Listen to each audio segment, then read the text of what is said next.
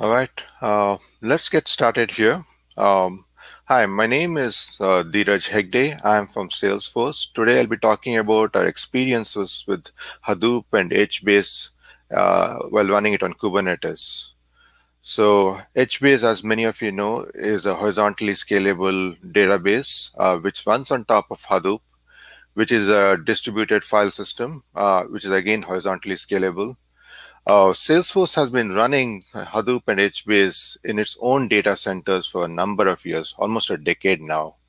And it has a very large footprint there. It has got literally thousands of machines, billions of transactions per day, petabyte scale of storage being consumed. But more recently, we made a decision to move to public cloud.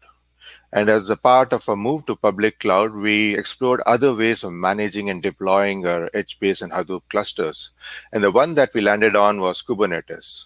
So in this talk, I'll be explaining why we chose Kubernetes and what problems and challenges we ran into with the choice of Kubernetes and how we overcame those challenges. So why Kubernetes and containers in particular too? The number one reason was immutability. And to understand immutability, we'll first try and understand what mutable deployments are. With Salesforce, when we were running in our own data centers, we had our own bare metal hosts that we were deploying on, and we used traditional tools. And it looked a lot like this. You have a host and a number of different packages that are installed on it. When you're ready to do an upgrade, you basically have to go through each one of those packages in your script or automated process and upgrade them. Quite often what happens is that when you're doing these upgrades, on some hosts, one of the packages is left behind. It fails for some reason. And then when you're dealing with thousands of hosts, it's very hard to keep track of these failures. So over time, you end up having hosts which have different configurations. And this leads to failures eventually because your packages are not in sync with each other. Another thing that happens is live site issues. You got a big failure going on in your site and people scramble to fix it. And they log into hosts, they make local fixes. Maybe they change the heap size of the JVM or something like that, and they forget all about it. So your host looks a little different from all the other hosts in your data center, and eventually that can cause problems too. So this mutable form of deployment where you can go in and after deploying something, make changes to it or end up with a deployment that's slightly different is not desirable. So with Kubernetes, what you have is a concept of immutable deployment. And the way it is achieved in Kubernetes is that you have a manifest, which is a document where you specify what is it that you desire in terms of deployment. What is the application image name that you want to deploy, which version you want to deploy, how many instances of it you want to deploy. You take this manifest, which is basically a YAML document typically, and submit it to Kubernetes. That icon of a helm that you see represents Kubernetes in my slides, and you'll see it again and again. When Kubernetes receives this request, it deploys a container for you. And this container, for all practical purposes, is a host by itself. In the sense that it gives the impression of being a host. It runs on top of an actual physical host or a VM, but it has its own IP address, so it looks like a host to other entities in the network. And it also has this container image. And this container image contains everything that it's supposed to run. This includes the application code that it's supposed to run, the application config it's supposed to run, any system level libraries even that are needed for it to run. They're all baked into it. And you get it all at one go when you run the container. When you do an upgrade, you go into this manifest of Kubernetes, change its version number to the newer version that you want, submit it into Kubernetes, and automatically Kubernetes will spin up a completely new container which has the new version of the container image, and the old one is completely destroyed. So you get all or nothing in this Kubernetes-based deployment process. So it's sort of an immutable way of deploying. No half packages are installed. No admin can go in and make a change. They can try, but the next time there's an upgrade, whatever they've done gets immediately wiped out because you got a complete new deployment of new container. One other thing to keep in mind is that when we are talking about Kubernetes, we rarely talk about containers. We use this term called pods. Pods is a lot like a container. You can actually, for the purposes of this talk, assume whenever I say pod, I mean containers. In reality, pods are a little different. They're more capable. They can actually package many different types of containers into one construct and deploy them together. But that's not important for our talk here. So you can imagine that whenever I say pod, I mean container. So that was immutability. The other thing that we really appreciated about Kubernetes was its availability and scalability. And to explain what I mean by that is, again, you got a manifest here, which says that it would like to deploy a pod, only one replica of the pod, and that's what you see deployed. A pod named A is deployed on a host named A. But if you wanted to scale it up, all you had to do is go in and change the number of replicas that you want and submit it to Kubernetes. Kubernetes immediately deploys all the needed pods.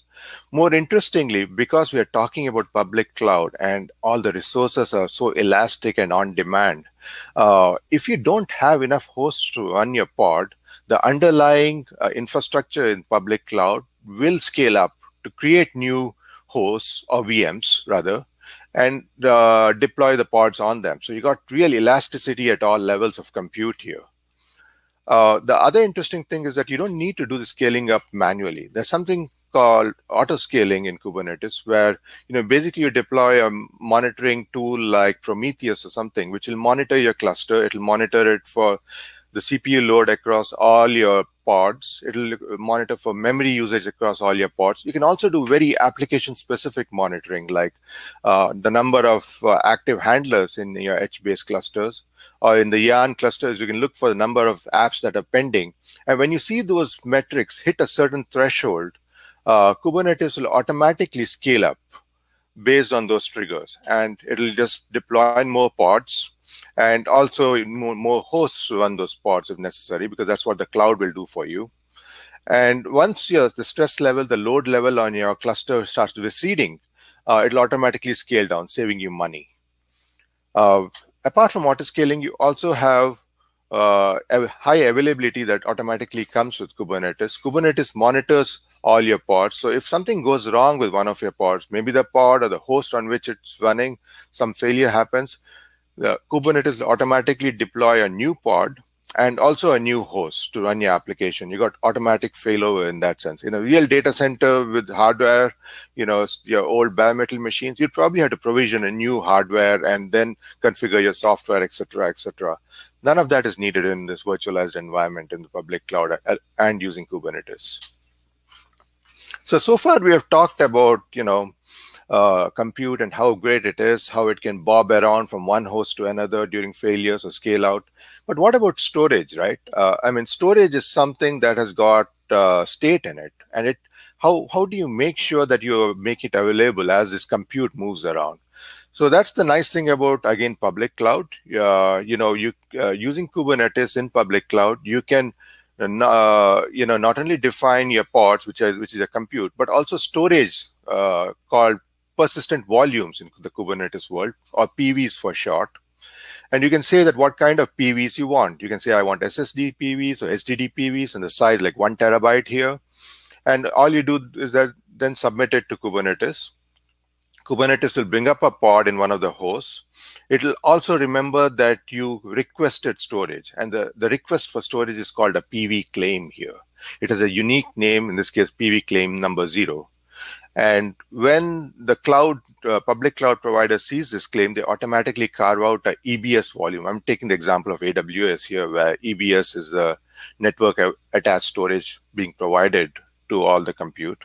So it carves out a volume of the correct size and the correct type, and then automatically mounts it for your pod. And it's a network attached volume that you're getting here.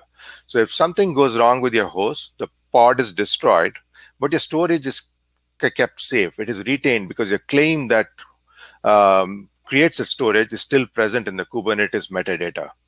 And then when the pod eventually comes up on another host referring to the same claim, the network attached storage is once again mounted on the new host and on the new pod, and the storage is now available to you. So basically, as your compute is bobbing from host to host for different reasons, maybe because you had to destroy it due to failures or due to upgrade process, your storage will follow your compute wherever it goes. So you got all that availability and scalability. The third point, the final point I'm making here, and it's not very obvious when you start, is that Kubernetes provides you consistency across clouds. We wanted to deploy our solutions on a number of different cloud providers. And what we found was that while there are lots of tools that can talk to all these cloud providers, the code that you write, the manifest that you write would have to change as you move from one cloud provider to another, because they all expose their inner peculiarities, and you have to address those peculiarities. Maybe there are new parameters, different way of managing storage, etc. But the thing with Kubernetes is that it's an opinionated platform. It forces everything else to adjust to its requirements. So the way it manages compute, storage, and networking have to be complied with by all these different cloud providers. So they plug into this framework. So all you have to do is that you have to create a deployment processes only one way, the way Kubernetes expects it to be defined. And it'll automatically work largely the same across all these different cloud providers. And that consistency was really key to why we picked Kubernetes here. So those are all the good things about Kubernetes, but we also had some concerns about it.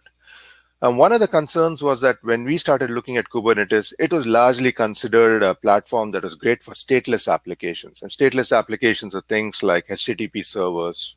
And you can see an example of that in the slide here, where you got a client, and when the client needs to request a service, it doesn't talk to the actual HTTP servers directly. It talks to the load balancer. And the load balancer then spreads the request around to the backend HTTP servers. So it was pretty easy in the Kubernetes world to create a number of pods that you see here. And those pods were defined by the replicas, saying 3 replicas of these pods. But if you look at them, the host names are not something very well defined. They're just random numbers and alphabets. And there's nothing in the DNS on the upper right-hand corner, as you can see. There's nothing in the DNS, the kube DNS, that shows information about the pod, what the host name is, what the IP address is. The only thing that it cares about is that the load balancer name and its IP address. But when you look at something like Hadoop, you can see that the context matters here, like the host names and IP addresses matter here. The client, when it is trying to request storage, it first goes to this directory service called name nodes and requests a file name. So it actually needs to know the name or host name of the name node that is trying to contact. The name node comes back with information of which one of the data nodes actually has the data that the client wants. So you actually have to give the host name of the data node to the client. The client then will contact the individual data node. So you can see that this is not a stateless environment where you got nameless pods providing services. You got pods that have very well-defined names. And those names need to be known to the client. And there is storage associated with those names. And the DNS is very key here. The DNS must know all the names and must know all the IP addresses of those names. Excuse me. So fortunately, Kubernetes came up with this concept called stateful sets. And stateful sets provided this ability to create pods that were not nameless, but that they had actual well-defined host names. So once again, you have a manifest that says that I want 3 pods and a certain amount of storage, but it also says that they need to have well-defined host names. That's what stateful sets construct gives you. So the host names are typically the same prefix followed by a number like -0, -1, -2. So the number keeps increasing based on the number of replicas that you request. And because it is a well-defined host name, the kube DNS keeps very good DNS records, both forward and reverse. So you can go from host name to IP address to host name. All of this is well-defined in your kube DNS. And of course, since you're requesting storage is provided and mounted for you. Now, if you had these pod, like for example, DN0, if it were to fail and move to another host, not only would the storage follow it to the new host, but also it would get recreated by the same host name DN0. So you now have this valuable association between a very well-defined unique network identity and the storage context. It never changes, no matter where your compute is moving in the data center.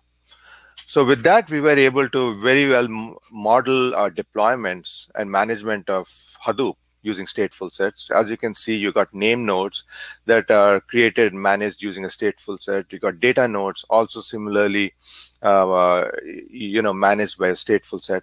And Kubernetes provided this excellent controller called stateful set controller, which would create all these pods for you, create all these host names in kubedns for you, and provide the storage for you, and also support features like rolling upgrades where you want to update one pod at a time. So very important when you don't want to disrupt your services, which is great. The stateful set controller was great, but it also came with challenges of its own. One of its peculiarities was that it did things in a very specific way. It identified pods to upgrade when it was doing rolling upgrades in a very strict sequence. It would start with the highest numbered pod and then the next one and upgrade them one by one. And the key thing is it would do it one by one, which meant that, if you had pods like the big data pods, they take a long amount of time to boot up. They pull down a very heavy image, gigabytes in size, and then they run those images. They provision Kerberos key tabs for them. And the initialization process all can take 5-10 minutes. And if you can imagine, a scale-out cluster with hundreds of pods and each pod taking 5 minutes to upgrade, it quickly becomes a good part of a day before you can upgrade your pod, your cluster, which is unacceptable for our environment. So what we decided to do was we took advantage of Kubernetes' extensibility. You can literally create your own controllers in Kubernetes. In our case, we created a custom controller, which you see in the bottom of the slide here. And it took on part of the role, not the entire role of the stateful set controller, just a small part of it, which was to identify the pods that need to be deleted. So this custom controller would come in and delete the pods. And what the stateful set controller would do is that it will notice that these pods have gone missing, and then it will automatically recreate those pods, but it would create them with the updated version numbers. So between these two controllers, we were able to introduce batching, because instead of deleting one pod at a time, this custom controller would delete a whole batch of it. This is all our code that we had homegrown. And then the Kubernetes provided controller would do the rest of the update process. And in effect, we were able to achieve batch upgrades by providing this enhancement. Now, this custom controller had other problem-solving skills for us. One of the things you got in Kubernetes is something called pod disruption budget, where you say that in your cluster of data nodes, you don't want more than 2 data nodes to become unhealthy due to any management activity that you're doing, like an upgrade process. Now, this became a real problem when you already had pods that were unhealthy. As you can see the slide here, a couple of them are down, and you have a limit of only 2 being unhealthy. So when you tried to upgrade this cluster, it wouldn't, because pod 5, which is a healthy pod, cannot be brought down, because that would make 3 pods unhealthy. So we were stuck. And now quite often you're doing upgrades to fix an issue because there's something bad and unhealthy in your cluster. You need to change your config, change your binaries, and you're stuck because the stateful set controller wouldn't do it. Now, thankfully, we had this custom controller, so we could introduce new logic there, which would specifically go after the unhealthy pods first, which is allowed. You can go make unhealthy pod further unhealthy by maybe deleting it. So that's allowed by the rules. And you're then able to upgrade those first. And when you got pretty much all your pods healthy, then you can proceed to the remaining healthy pods and upgrade them. The second use case that we found it useful was for what is quite unique to big data environments, I guess, where you have these clusters like Zookeeper, Quorum, where one of them is a leader, or where you have name nodes where all the name nodes are standby except for one, which is the active one. So there's an elected active or master or leader in a cluster of nodes in these different services. Now, the problem with the default stateful set controller is that it just powers through from the highest number pod down to the lowest number pod. So it would actually go after the one which is currently the leader and disrupt it, in effect. Now, the next one that it tries to upgrade might have been elected the leader. So it would, for a second time, disrupt the leader. And if you're really unlucky, even your third pod, which you're about to upgrade, might have been elected the leader. And you end up disrupting your leader as many times as you got pods. And this is really bad. In a short span of time, you repeatedly have leader re-elections in a very critical piece of infrastructure. So fortunately here, again, the custom controller was helpful because we could introduce custom logic in it. We avoided the leader and we would upgrade all the other pods and force re-election of leaders only once using this custom controller. So another great functionality that we were able to introduce. So that solved a lot of upgrade problems, but then we ran into DNS issues. And the problem is the change in the environment. In your normal data center, DNS rarely changes. You kind of have a host name and IP address, and you brought a real hardware into that data center. It's very rare that that host name and IP address changes. And Hadoop sort of came from that environment. So a lot of its code makes the assumption that DNS and IP address does not change often. But if you look at public cloud, and you can see an example of it here, where you got a host and it's running a pod, and the pod has an IP address. 1234 is the trivial IP address that I use there, not a real one. But when that pod gets destroyed for whatever reason, and the first thing that happens when the pod gets destroyed, Kubernetes notices that it's destroyed and will update the DNS inside the Kubernetes cluster to say that there's no such DNS record anymore. And then when the pod comes up in its new location with a new IP address, because it's in a new location, it gets a new IP address. It may have the same host name always, because stateful set keeps the host names constant for you. But the IP address would change as the container moves from one node to another. So the DNS would then have a new IP address for the same host name. And this really confused Hadoop HBase code when we started deploying it there, because it had, all over in its code there were bugs, where those bugs had never been exposed because the DNS records in traditional data centers rarely changed. So the only way what the code would do is that it would resolve the host name or to an IP address or vice versa, and then cache that information for a very long time. And the only way you could make it forget it was by killing the process, which is unacceptable, because the pods keep going up and down in the public cloud. And the impact of this was most severe in central services like name node, because a name node is a nodal point where all the data nodes reach out to contact. If its IP address changes and all those data nodes remember it by its old IP address, all of a sudden they start failing because they can't reach the name node anymore. So obviously the solution was that we had to go in and start fixing it, which is what we did. We made contributions to the open source code. Wherever we found these issues, we went in and started patching it. But in the interim, since we had to run a live site, we also took advantage of a feature called service in Kubernetes, which is basically a pseudo load balancer, which allows you to specify a new endpoint, a load balancing endpoint. But in this case, it's not used for load balancing. It's actually used just as a proxy. And the goal was to have a very stable IP address for that service. So even though your pod sitting behind the service keeps changing its IP addresses, the service had a very static IP address, and the data nodes knew the name node by that IP address. So there was stability, even though there was change behind that stable front end. So this is something you can think of using if you ever run into issues and you don't have access to the source code to make changes, especially with proprietary applications, you may not have it. We were lucky we were using open source, so we had that option. So you could use a trick like that in Kubernetes if you want to. So the other DNS issue we had was with DNS replication. So far I've been going on about how compute moves around, IP addresses change, the host name is magically updated in the kube DNS to keep up with all those changes. But all of that holds true only if your software is running inside the same Kubernetes cluster, which is what you see here.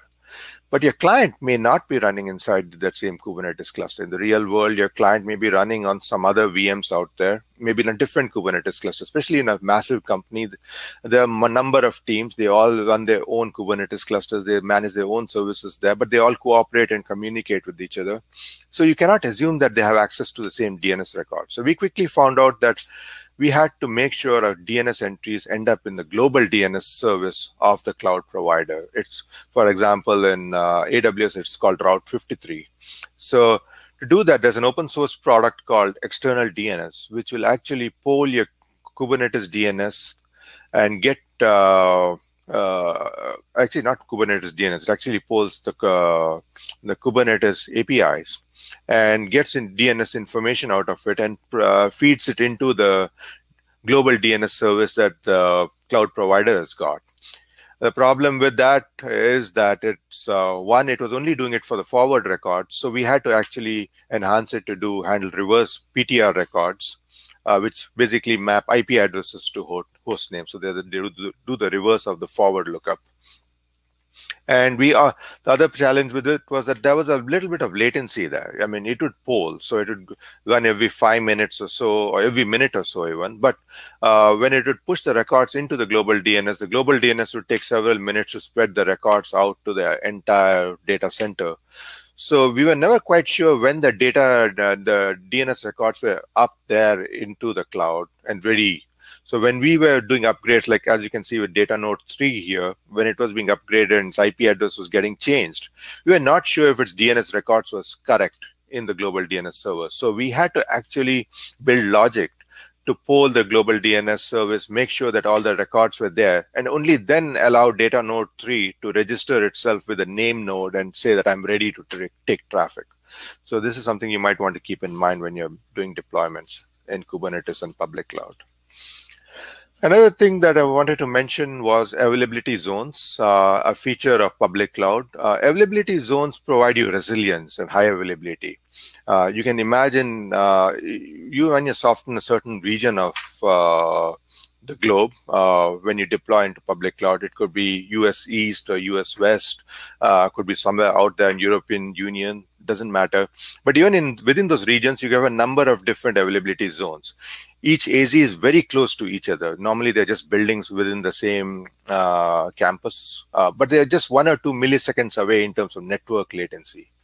But they have independent power, independent network connectivity. So if one of them fails, it doesn't impact the other one. So you got this protection of from failures, things like that. So the desired goal, the one that we went after, is to make sure that our services ran across at least 3 AZs.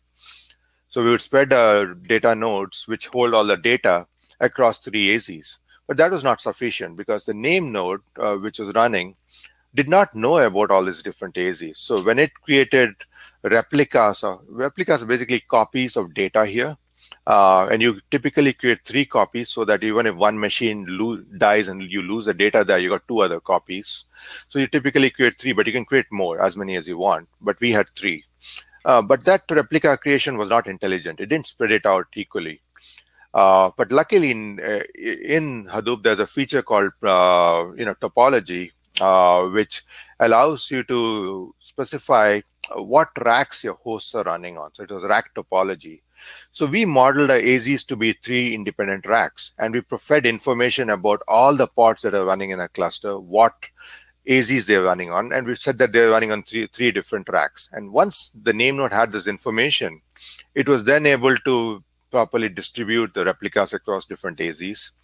More interestingly, when you had clients accessing Hadoop file system, in this case, this is an HBase region server, which is behaving like a client.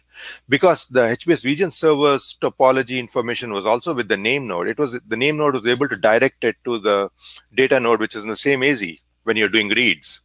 And that meant that your network speed was faster, the latency was much lower, number one. Number two, you saved money because traffic across AZ costs you money. It's actually not a lot, like 2 cents per gigabyte, but at big data scale, that can quickly add up. So staying within your AZ as much as possible saves you a lot of money. And that was another thing we gained there. And we also ran our name node standbys in every AZ so that if any one of the AZ went down, we still had 2 other AZs with replicas of data and enough services running to quickly respond to traffic. Finally, I also wanted to talk a little bit about authentication and encryption, what we had to do there. When you run in public cloud, you can't assume that the level of encryption that the public cloud provider provides you with is sufficient. You have to know what your requirements are and come up with your own security policies. The one that we came up with was to use Kerberos, which is the native authentication and encryption mechanism that is provided by the entire big data stack in Hadoop, HBase, and it's well supported. It's been there for years. But the problem was that again was meant more for first party in some ways. A lot of the tooling around that we could find out there was more meant for the bare metal environment where, you know, in Kerberos, you have the central thing called KDC that you see up on the right-hand top corner. And that is the one that provides the secrets called key tabs. These are passwords. And they need to be distributed to all the services that want to use Kerberos for authentication. Each one would get a unique key tab, which allows it to identify itself as who it is, and then participate in a secure conversation. Now, in the world of pods, where pods are created and destroyed, these key tabs are also destroyed the minute the pod goes away. So we had to figure out how to make sure that key tabs are properly provisioned. The approach we came up with was that in every pod where you have an application running, in this case, a Zookeeper application, we also run a key tab agent that we created. It's a distribution mechanism that we came up with. And we also had a key maker service running in the cloud. So this key tab agent would reach out to the key maker service, again, a homegrown service, and request a key tab as the pod is coming up. The key maker service would reach out to the KDCs, which is the Kerberos open source server that provides support for the Kerberos logic, whether it is creating key tabs or whether it's managing tickets based on the key tabs. All of that is handled by KDCs.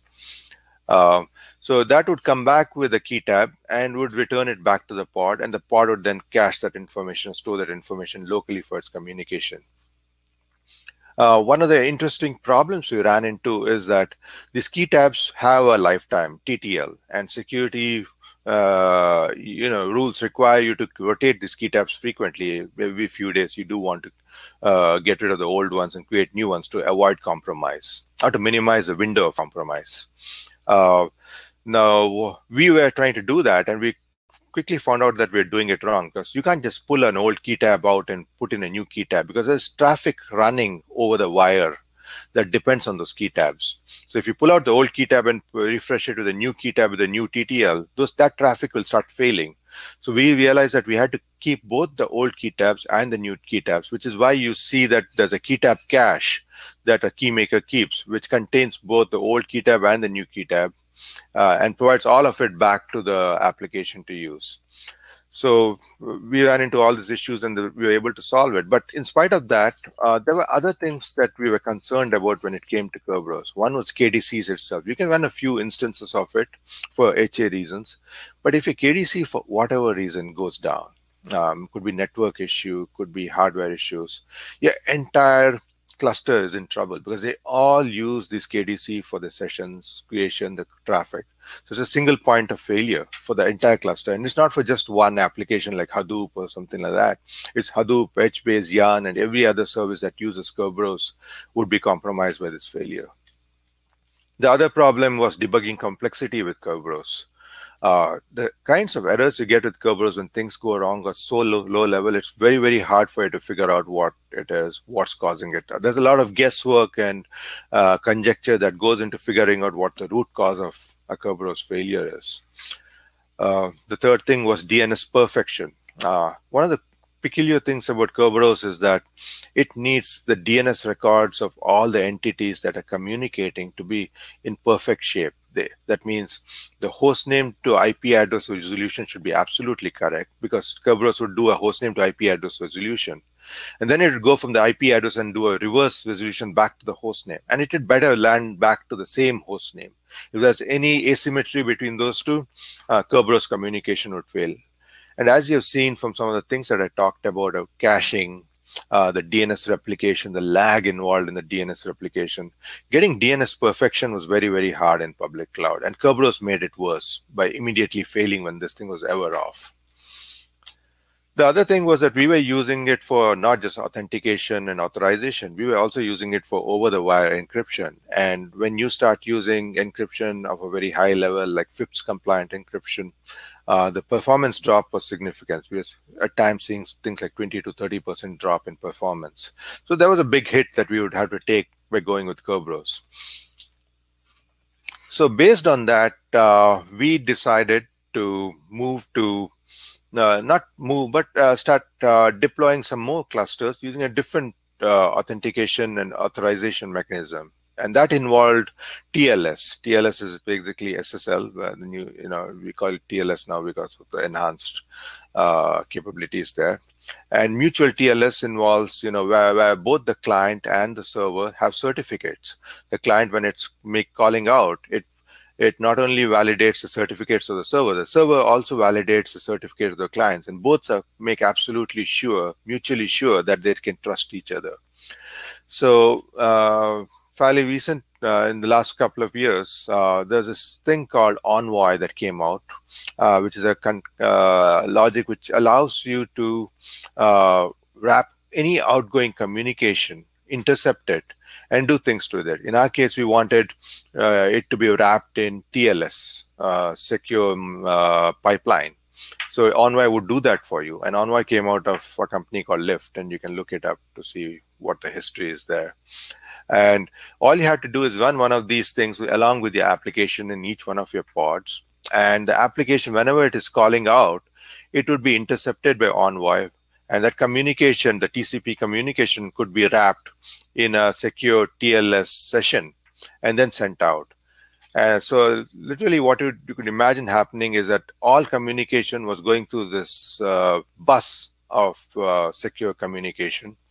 And to manage all of this complex Envoy instances, an open source project called Istio has also come out, which makes it really easy for you to manage all these Envoy containers at scale and configure them properly, define who they can trust and who they cannot trust, what certificates to trust, things like that. And certificate rotation is also well managed so that you can take care of things. So with this, we've immediately saw a lot of benefits. The performance, even though we don't have benchmark results to provide at this time, but informally we were seeing significant improvement in performance.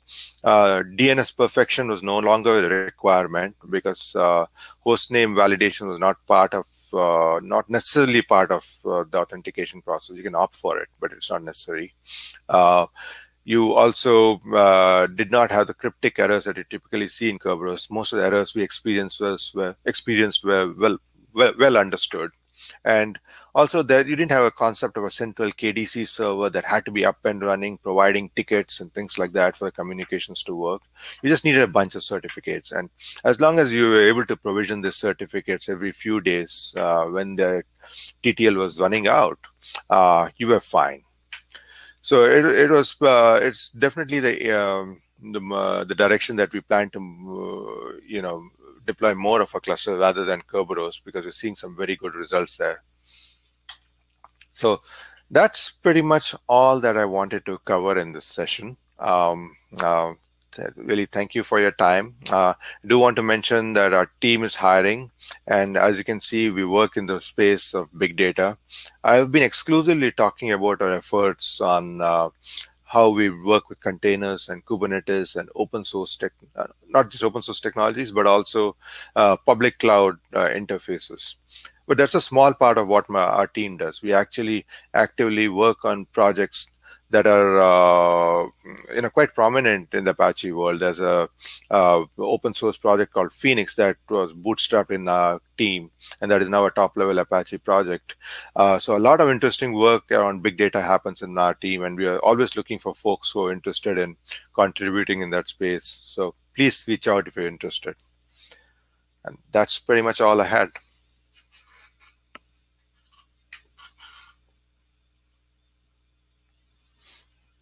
Thank you. I'll pause for some questions here because we've got a few minutes. This is obviously an awkward mechanism. I'll just watch out for the chat here. Oh, I see. I was looking at the chat, I guess.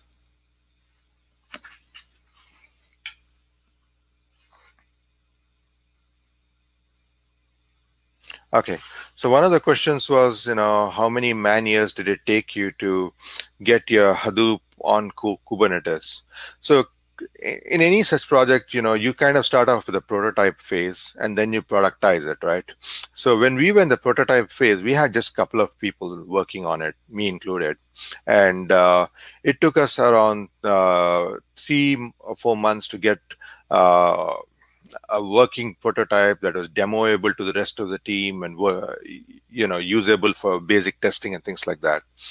Once we had that prototype working, to deal with all the issues that you're seeing here, that problem solving, enhancements to the open source code, to external DNS, finding bugs in Hadoop, HBase, fixing that forked out to a number of different people in our team. And you could say that as much as 8 or 9 people were involved in all those different efforts. And I think we overall achieved stability within 8 months of like we were ready to go live with it. And for us, that involved a lot of heavy testing to benchmarking and things like that. So a lot of things go into productizing, and we had a certain standard on security too, so we had to go in and vet the security processes and enhance it. So all those other activities added a lot of time. Getting the basic thing working, just a couple of people and couple of months seemed to be fine. So the other question was, why did we come up with our own KeyMaker API and KeyTab agent? You could use the KAdmin to create the KeyTab directly. So a lot of this was done for automation. I mean, it is true that you can you could, in theory, go into each one of the pods and run KAdmin or write scripts around it. Our way of automating it was to use KeyTab agents on every one of the containers so that it can go and poll the central services and say, give me a KeyTab, so that it's completely automated. And when the TTL on that KeyTab is beginning to expire, it is again able to automatically detect that and again go and poll and say, give me a new KeyTab because I need one. And we also wanted a higher level service out there which would go to use KAdmin to, provision the KeyTab, but also remember the old KeyTabs because you might need it because there are sessions going on that reuse the old KeyTab, massage it together, and then provide that KeyTab back to the agent. And when it's doing all of this, when it's providing the KeyTab to the agent, it has to make sure that the agent is who they say they are. So there is mutual trust that needs to exist between the KeyTab agent and the KeyMaker service. And we used, again, mutual TLS there to establish that trust. So you have to have, even when you're distributing KeyTab, you have to have trust on, whether you're giving the KeyTab to the right person or not. So for all those higher level trust requirements, the dynamic needs, we had to, build a lot of the software on top of it. That is why we did it. If you're looking for other mechanisms, I think there are open source projects like Wallet, which are quite good at distributing KeyTabs, but we ended up doing our own because we felt it would work better for the Kubernetes environment. Another question is, Hadoop is all about data locality. You mentioned EBS volumes or network attack. Did you recognize any slowdown? So that's a very interesting question. And I think it really depends upon what you expect in terms of performance. For us, we went in with the approach that let's benchmark this. We have a certain number of ingestion rate that we want. We want to be able to run a certain set of queries efficiently within a certain number of milliseconds. Are we able to achieve that or not with this network attached EBS volumes? And the answer to that was yes, we were able to do that. The latencies involved were not significant enough to be a concern for us. But what we did realize that we had to watch out for was that the EBS traffic is artificially throttled by AWS. Depending upon the size of the VM that you're willing to pay for, you get a certain amount of throughput with those EBS volumes. It's usually something like for the lower cost volumes, lower cost VMs, it would be like at best you get 10 gigabytes per second. There's no guarantee, but the best you can get is 10 gigabytes per second. But then you can purchase more expensive VMs that would guarantee 10 gigabytes per second or much more than that.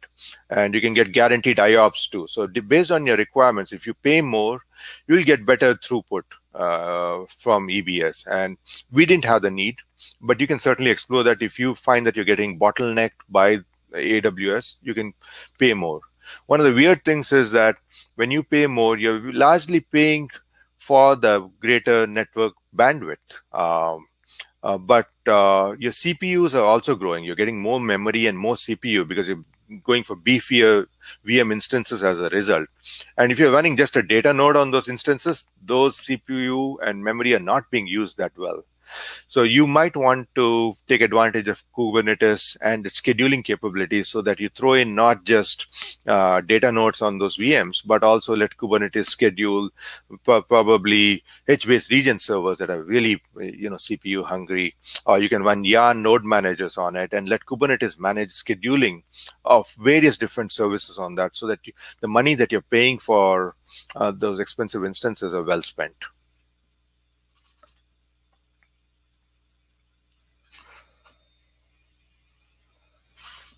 So I don't see any further questions. I also realize that I'm out of time now. It's 8:45, 5 minutes past the hour. Not the hour, so 5 minutes past the allocated slot.